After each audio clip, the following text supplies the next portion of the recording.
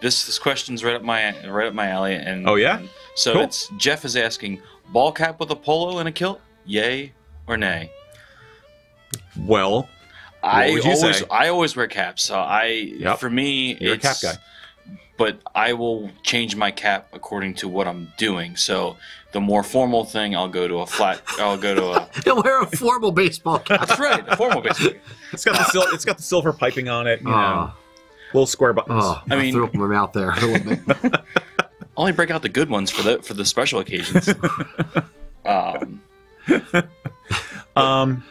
I mean, it's a flat cap for formal occasions. For everything else, I'm usually wearing a ball cap. But I wear hats all the time. Always have. So. Right. You don't mean formal occasions. You mean dressier occasions. Yeah, nice.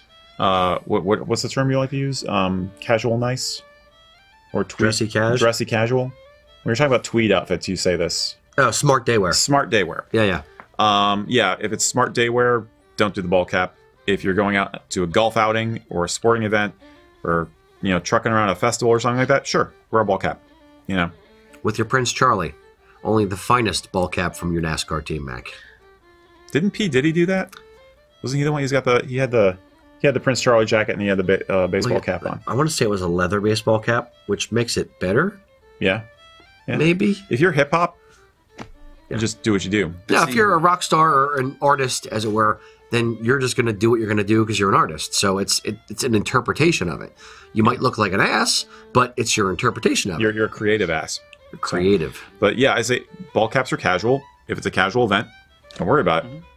And I've got the backup ball cap in the vehicle in case I need it to. You're crazy though. Like you match this. We're talking about a guy who can color coordinate his ball caps to his tartans. Yes. You got an insane collection of ball caps. Yeah, and Ron actually pointed out today, and we were just talking about something because I had this shirt, and it was hard not to wear the cap I normally wear with this shirt.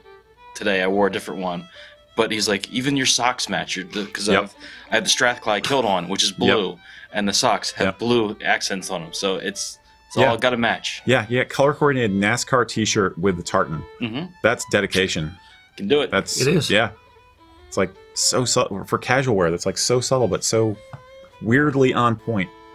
If you're not sure what hat to wear, Mac touched on this. I would go with a flat cap over a ball cap.